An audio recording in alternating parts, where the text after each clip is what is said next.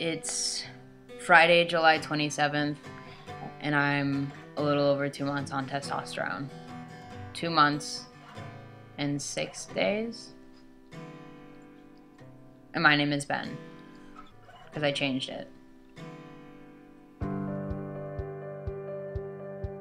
This is how I'm going to explain it.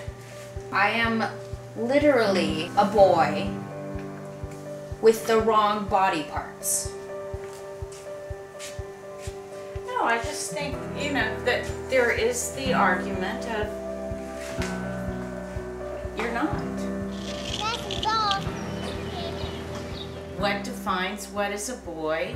Is it your brain or is it your body? I had this vision when I named my child Rachel of just this Rapunzel-y vision. I just thought the name Rachel was just the most beautiful name ever. Still do. He's going down a path that is going to be a huge struggle. But I always wanted a suit jacket. All I really want is to, I just want to be loved by my family. And I think that for my family, it's not as simple as that. I mean, it's complicated for them.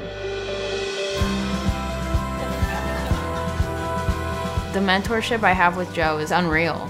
We struggle with addiction, we struggle with so many of the same things. Yeah. And that gives me hope that I will come out at least half the man he is.